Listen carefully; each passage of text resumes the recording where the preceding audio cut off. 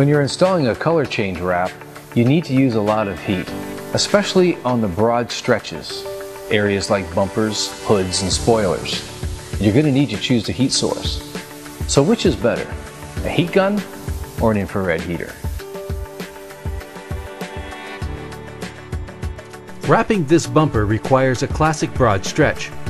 We need to heat this whole area here, which is difficult because the heat gun is going to put a concentrated amount of heat in this spot and nothing here.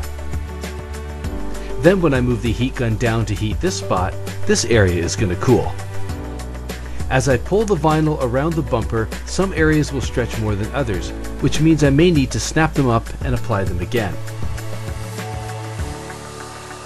The image on the right is from a thermal imager and shows the temperatures we are getting as well as the heat signatures of the area I'm working in. Notice the center point of the heat gun bloom is white and goes as high as 205 degrees Fahrenheit. But as I put the heat gun down and start to stretch the vinyl around the bumper, the temperature quickly drops to 150 degrees and then 100 degrees Fahrenheit. This inconsistency can lead to many difficulties.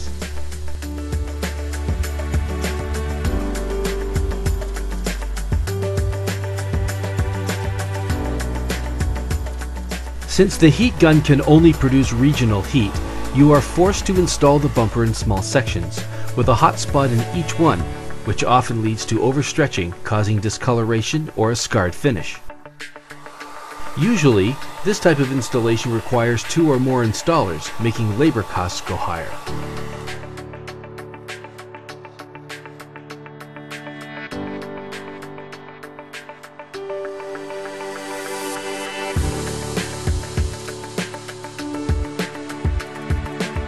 When we use an IR heater, we are able to heat a wide band like this. Notice that I have left the liner on the vinyl, keeping it tensioned from top to bottom.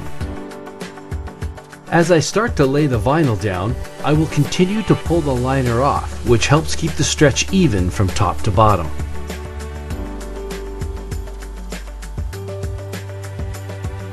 In this video, I have someone moving the IR heater for me, but as you go around the bumper, you can pull the rolling heater stand with you with your foot so that the application happens in one smooth motion.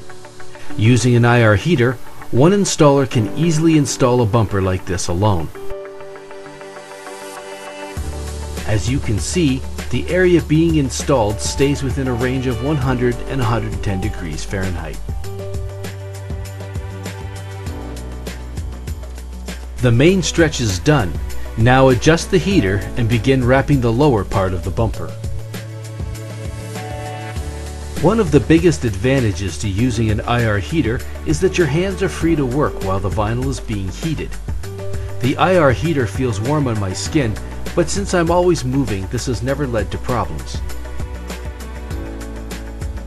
Here I have the heater a little closer, but still the vinyl stays within a range of 110 and 120 degrees Fahrenheit.